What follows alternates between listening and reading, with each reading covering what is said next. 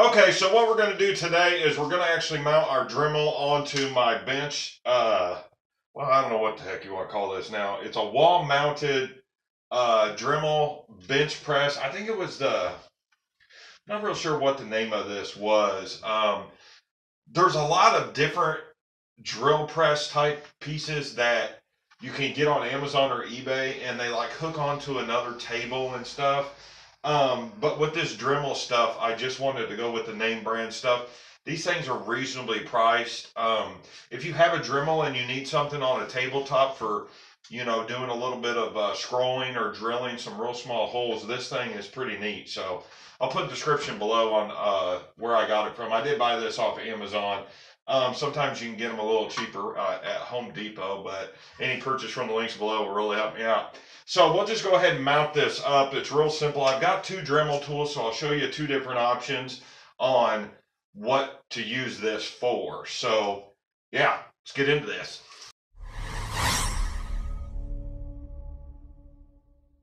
Okay, so when you go to buy this kit, you've got this little arm here that comes off, and you know, basically on your Dremel tools, you just have this hook on the back side of your Dremel tool.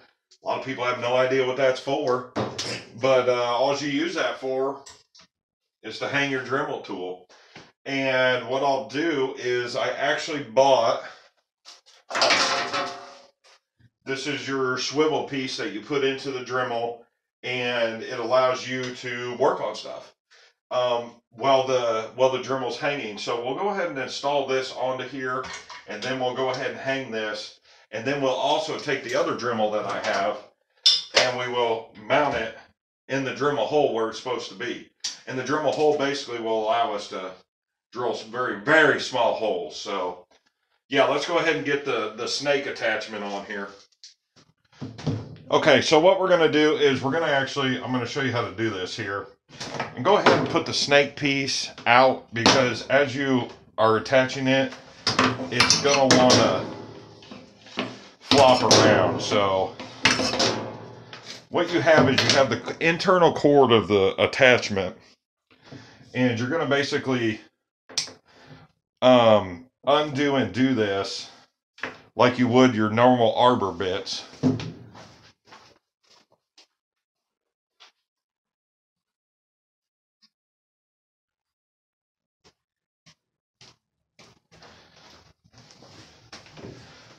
So to attach it or disattach it here, we just take our Dremel tool, hold our button, and loosen our headpiece here, which will remove the wire.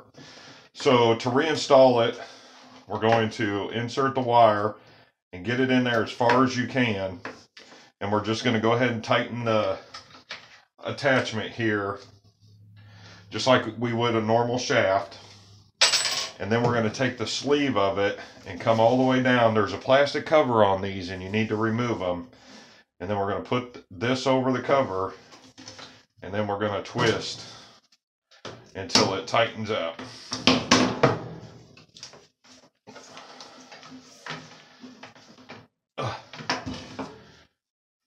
Then there we go. We'll go mount this. Now, for our drill press setup, what we're going to do is on the bottom here is a little nut, and when you buy this kit, this is what you have the wrench for. And just like the previous one, we're just going to take off this plastic cap. Oh, actually, we're going to have to remove the attachment first for the 1/8 shank pieces. We'll put that back on. And then what we're going to do is we're just going to mount. Now with the cap off, we're just going to, I just threw the cap on the floor. You might want to keep the cap. So the cap's kind of important if you ever remove this. So don't throw the cap away. And we're just going to insert like so. And then we have a nut on the bottom that I'm twisting. And it's tightening to the Dremel. And you have a little bit of space here, and what they did was they cut this out really smart, so you can still access the button. I got big fat fingers, but when you go to change your bit, you'll be able to press it and then change it. But what we're going to do is I'm just going to hold this drill press, or this Dremel, and I'm just going to tighten this up. And remember, we're not messing with metal with these Dremels. Everything is plastic.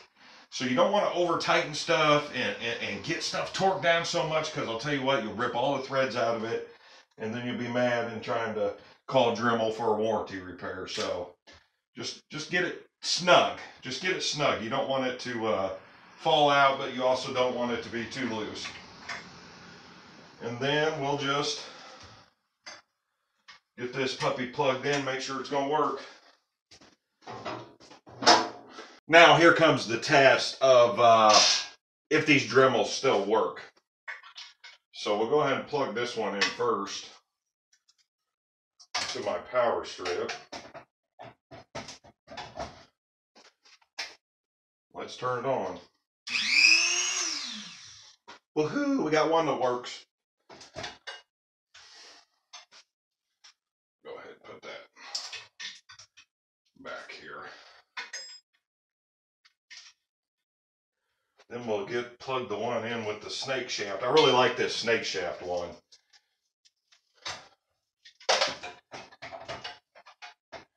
This thing, if you need to get into a little bitty hole or something, or need to grind something really small, having this extension on this piece is awesome.